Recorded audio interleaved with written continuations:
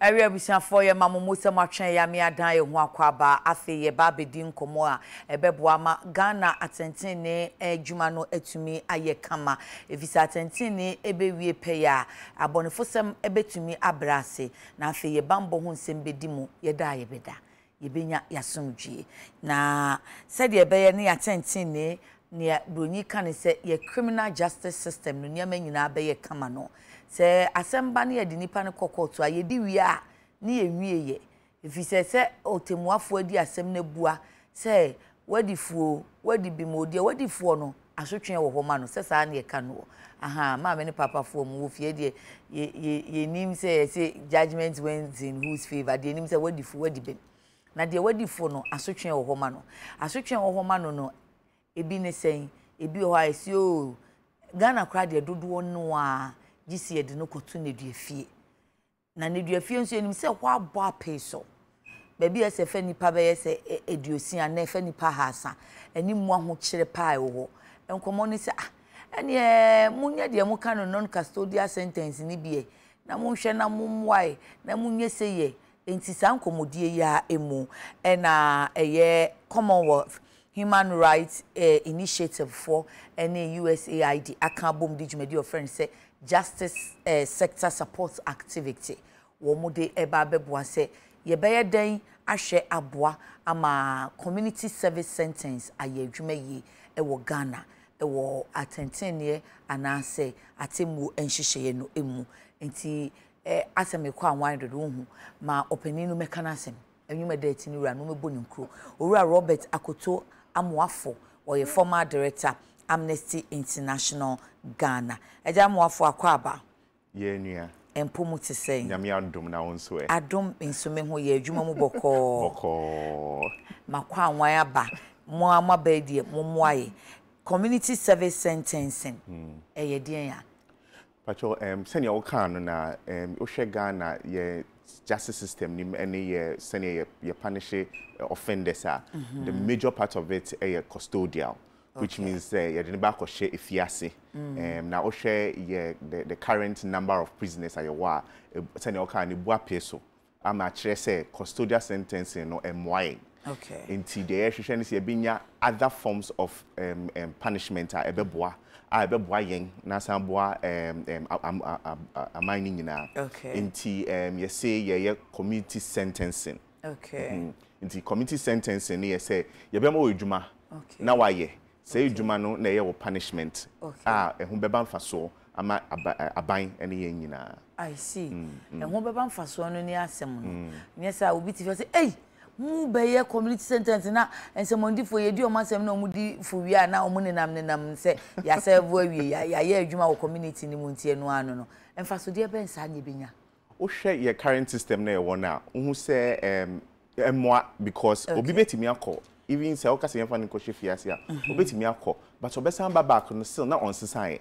obi ono ma onye nipa bone e bia o tene ye stories aye hwe o TV so obi korea ebro na kowie kakra bi o e bia komode no ntino kowie nyeso nipa bone okay so yen ba ko hye fiase obeba no wadane nipa bone mum amayen nti eho won faso se ye de ne betena community nim na waye edwuma e bi so obeprapra kwan ho ana se obesesa ball egu kwan ho bi obeboa me asesa ana sa do bi wo bebi a de bia government fan crofo so mo bedo na otu omoka okay ade nti ne ye ma mo ma ya ade bone no endo na ye fa sika no enko school feeding ana bi fufrum chance e betua company grow contract so obi spray baby na yen fan crofo we nko spray honom na sa sika no emba ho faso emma yen say country no obi baka sa ado no de omodo dada se omo aya ye buo matan ye say ukodam mfie dudu say san ye adwumaden ka ho ti adwumaden ye na ma ya ye hu se ebi mu dodo ana anya anu bisa na ye hwehwe no enu bisa na ye hwehwe no nanso we no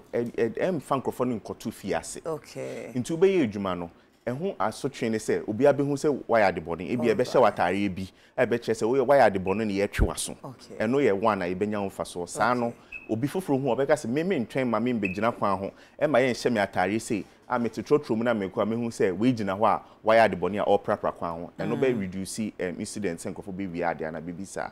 afi so se nya imekaye no sikasem hu sensem se bia o aban betui sika ma obi aprapra kwan ho ye wo crofo ya mo contract mo prapra kwa mo pra nwia na wo kwan ne ho no saa nwia na mo pra no ade ntine ma san crofo no nye se edwuma no na ho ba mfa so ema yen okay obi so tifie obi se na we kura yen komo esesi edi ya asem na ho dada nti hia ben na ese hia awe nso ya se brei Mr. Mwafo nsa mechirichiri mu de ho ni say nkofo bi se na o kan nkofo bi bredwin say o wa ebone ese ed nkoche fie ase say ye nya nkofo man ti ase say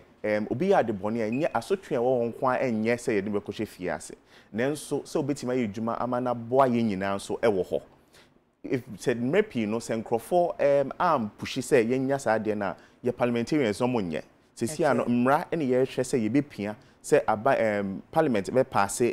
mra ama yetimi aye saade we na so nim say popular demand ansa na etimi ba into fusion your man for ne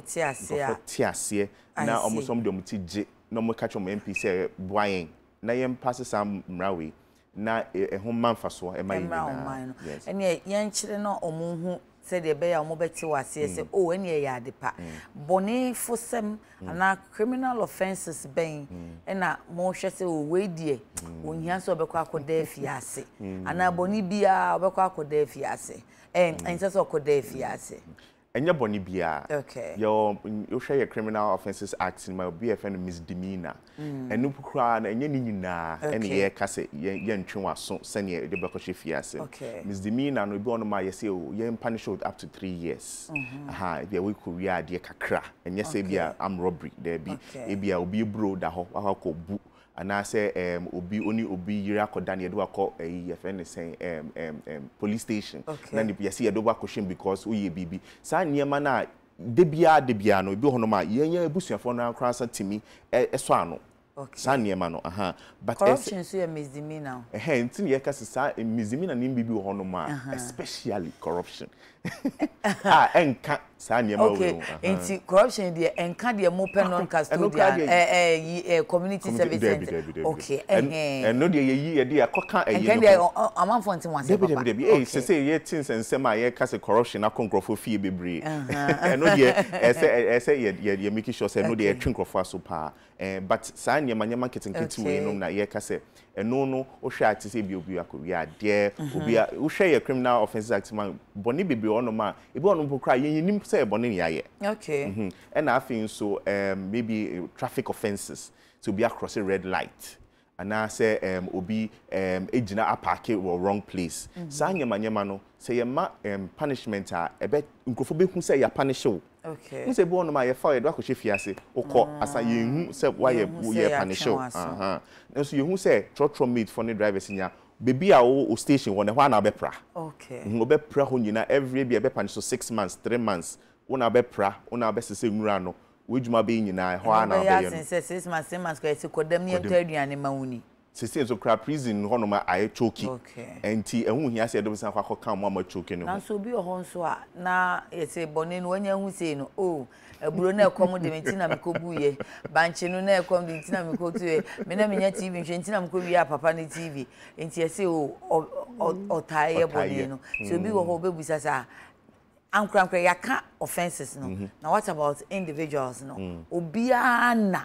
sa enhyehyeye community sentence no ebe kwa ama no ana there be into the all say you say your judges you see in the wisdom of the judge and I think so we share a number of offenses now judge na share the why na ono etimi who say we there you be a repeated offender until say be fan ho but your focus really of this idea ni nyina say you share send your prison system na reforming microphone na enye right okay many people don't come out reform omba out say omasesa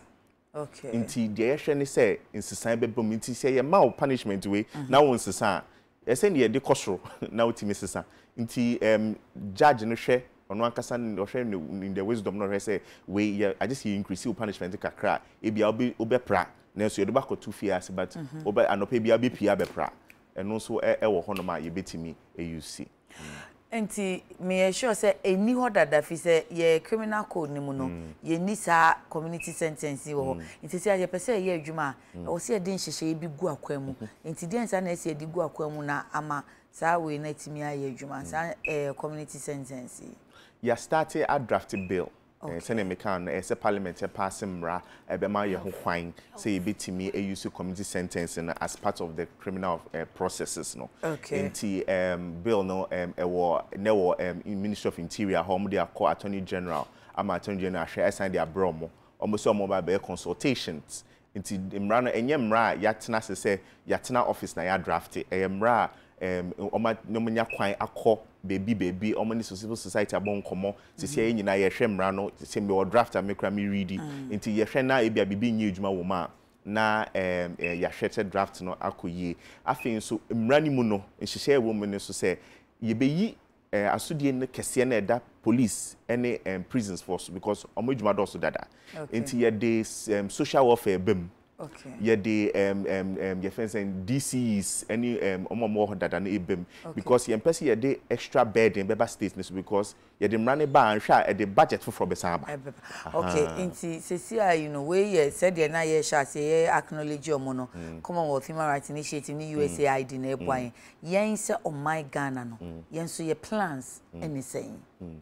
on my Ghana no yen your plans ni say ye be hwe say emra no ye be pass. Okay. Say be make sure say man be passing according to international best standards. O share Africa Union na Ghana yako sign enema bebre wo hono ma e wo say ye hwe say ye mra no ene ne kopepepe. Okay. O share UN so yako sign in mra bebre hono ma say ye hwe say mra ye de to hono ma e be boain because ye waso die say even so be that prisoner ye be hwe no so yie.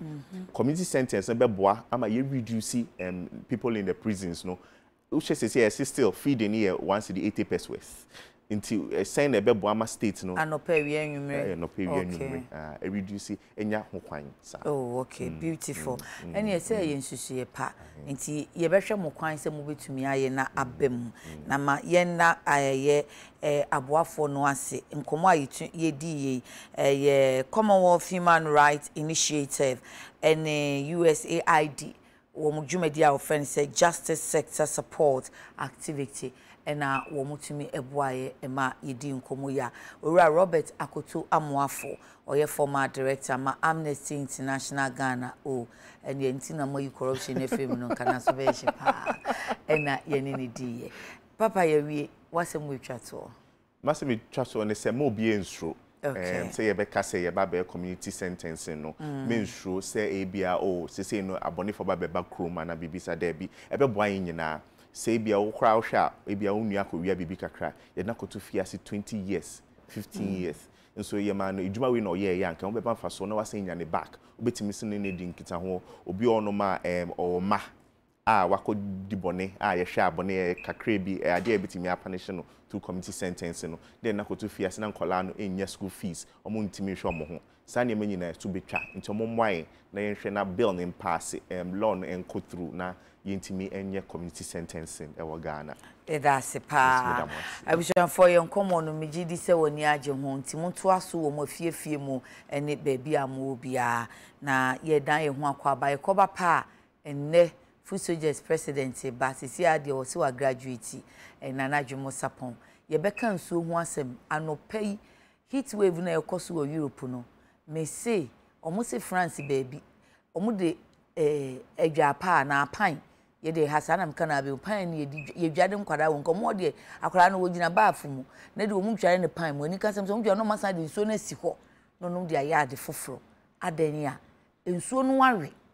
efi heat eko drought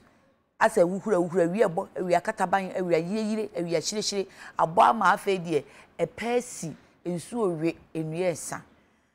na yensu ye hae die ne ye be ya ye de bebo yensu a eho ban de bia na naka ene wo be wo besia bisisudua twen yen na yen komo ehia wo ne ehia menso ye ba na ye di ye ba sisia